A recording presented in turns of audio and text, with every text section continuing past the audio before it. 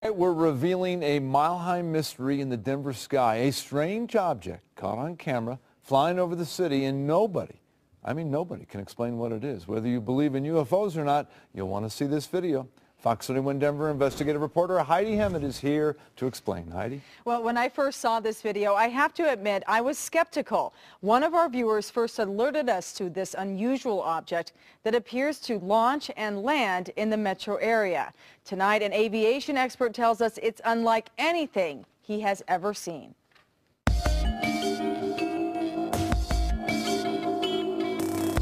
It's not a bird. Going up and up and up. It's not a plane. Here it's flipping around. Even this aviation expert is mystified. I can't identify it. We first learned about these strange sightings when this metro area man, who does not want to be identified, brought us his home video. You're going to see a little burst of fire right there, kind of a thruster.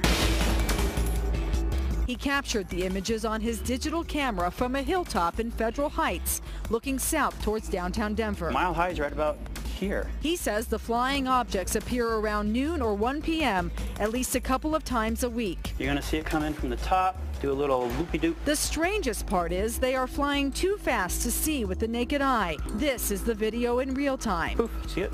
That was it. But if you slow it down frame by frame, it's there. We altered the color contrast to help you see it. Here's another one in real time. This is what it looks like slowed down. We wanted to verify that the video we saw was legit, so our photojournalist came out here with his camera. He set up in the same spot on 84th and Federal, and he shot video from just before noon until just after 1. And when we slowed down our photographer's video, we saw this flying object. I would consider myself an expert. Aviation expert Steve Cowell is a former commercial pilot, instructor, and FAA accident prevention counselor. It's very strange. He thought he would have a logical explanation until he watched the video. That is not an airplane. That is not a helicopter. Those are not birds. I can't identify it.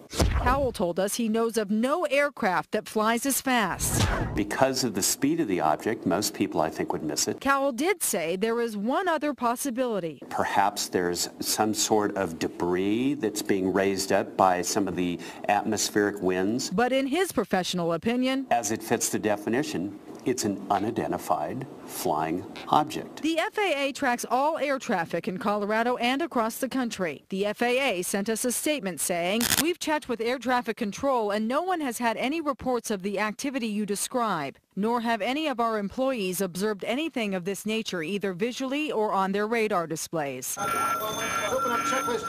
The North American Aerospace Defense Command is located in Colorado Springs. It keeps an eye on the skies in case of an air attack against the U.S. NORAD sent us this statement. Our command center reviewed their records and they did not have any noted air activity in the Denver area during the times you indicated.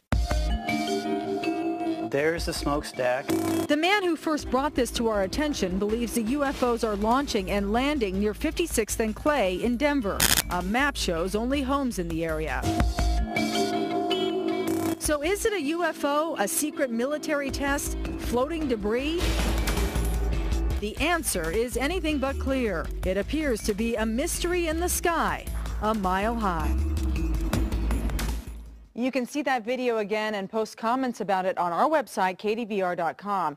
And if you have any ideas about what this might be, email us at tips@kdvr.com or call our tip line, 303-566-7755. And it's not a bug. People keep saying it's a bug. It's not a bug. That was another one that he said. Definitely not an insect. So, and it's... And how long has he been watching and how long has it been there? This guy has several different shots of it. He says he captures it in one way or another at least a couple times a week around noon or 1 p.m. every day. And some of them you can't see as well, others you can.